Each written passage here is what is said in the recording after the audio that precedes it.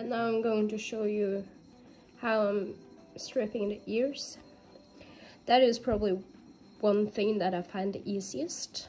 So the ears should be, the tips of the ears, 1/3 or about a thumb down, yeah, like this, on the tip of the ear, should be stripped away.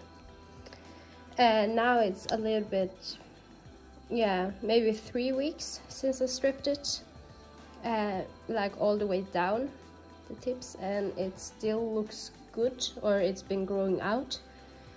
So I could go on a show with her like this, but normally we are stripping the ears down 10 days before a show or 2 weeks before a show, so they are not completely,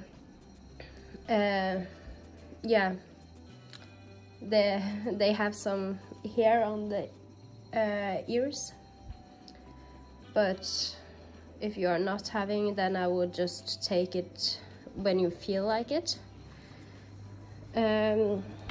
So then you can maybe see here it's some longer parts, and then here it's the stripped part. Then I've been stripping it all the way down and also on the inside. And also it's really nice to just take also the strip the ear hairs inside of the ears, so it's not getting that infected. But they are upstanding ears, so it's not a big problem in general for the upstanding ears. So then I'm just stripping. Here I have some longer part. Try to focus. Wait, take it, rolig.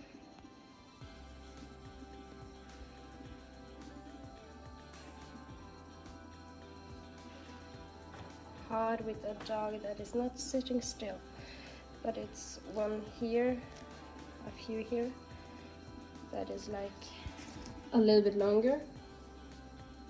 You can see it, the ones on the outside there. So I would strip it completely down to the skin. This is probably one of the hardest, like it's sort of easiest, but also the hardest. It can be really hard for your fingers to strip. So therefore some are using, this is just some baby powder.